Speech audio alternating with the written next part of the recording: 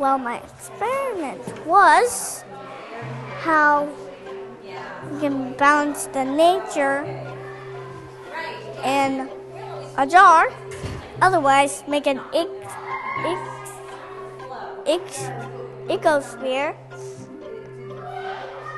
And I think that's all I know. I looked up on the computer and we learned how to make an ecosphere, as you can see right here. My book. But my real book is here. This is my journal. And this was with my lab coat on. And this is how many days I've been working, and we didn't do this week. So, actually quite experienced with this. At first we had, how many shrimp did we start out with? Oh, right, we had 4 shrimp, but then we kind of lost 1 and we got 3, then we lost 2 and then it was 1. Then we had 0, we got more, then 0. Then that's when Frederica moved in. That is, whoa, Frederica's getting pretty big. Frederica's the small snail. As you can see, he's in back of here. Right here. So, as you see, now that's Fredder, his dad, up on the seaweed. The plant. Okay, wait, let me see. Oh, no, that was Rosie, his mother on top of that. But this is Redder. He's stuck to this. Redder, get up. Well, that shrimp are lighter than snails. Shrimp are stronger than snails, so they can fight through a certain amount of water temperature. And they're still alive, but the shrimp have died off. And we usually clean up the water every now and then, but we're leaving these plants in here for our snails to eat. Well, if we had too many people in Benicia, it would be hard to live here. So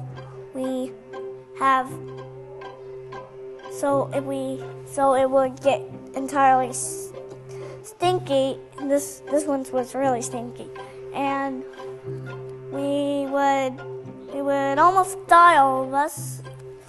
And that's what happened to the shrimp. We put too many animals in here. Shrimp all died.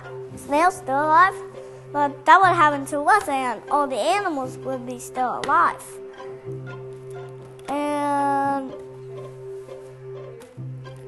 that's all I know. That. Thanks.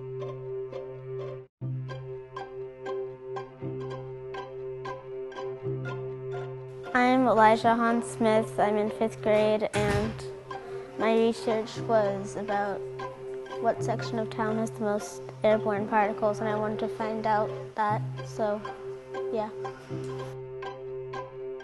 Well, I had index cards and I punched out holes for them, and I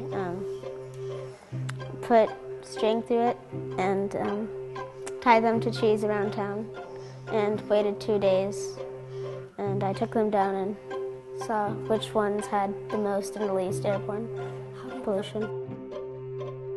Oh, we put petroleum jelly on them.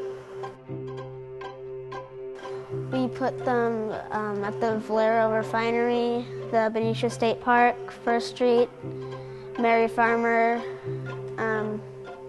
and Arsenal.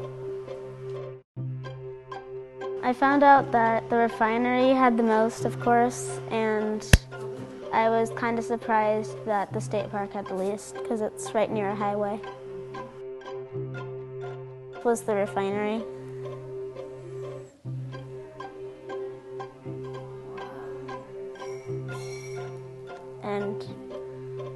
this was the state park.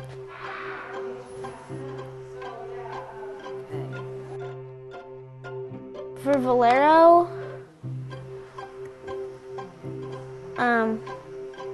it had over 300, and the state park had 6 specs. I think it means that we should probably cut down on the refinery air pollution, and that would help us. And yeah.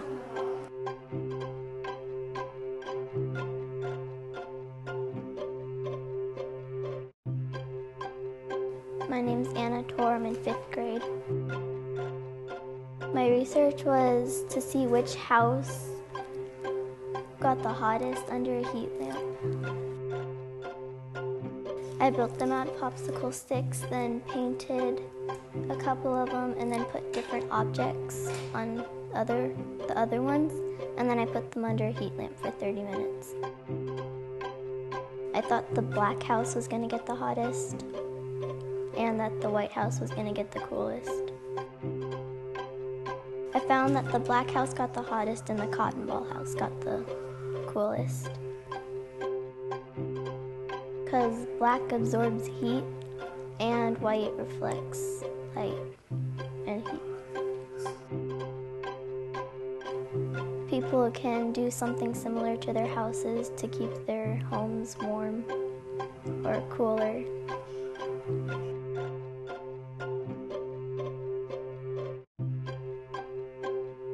I'm Kaylin Campbell and I'm in 2nd grade. I was doing it about sailing and how the wind makes a sailboat move. This long piece of wood right here is called a mast. This helps hold the sail up, so they call it a forestay. This is the body of the boat. They call it a hoe. This is a keel. The rudder, it helps steer it. This is a boom, and it helps hold the sail up too. This is the sail that helps move the boat. Where I took a big fan and I set it on a table, and I used these mini boats to see how it would do it. Well, it pushes like this side and it makes it go upwind like this. A steamboat can set out bad things to the air, and a sailboat can, well, it doesn't because the wind's moving it. It's not using a big engine to like push it. It works on sails, and I bet it could work on other things too.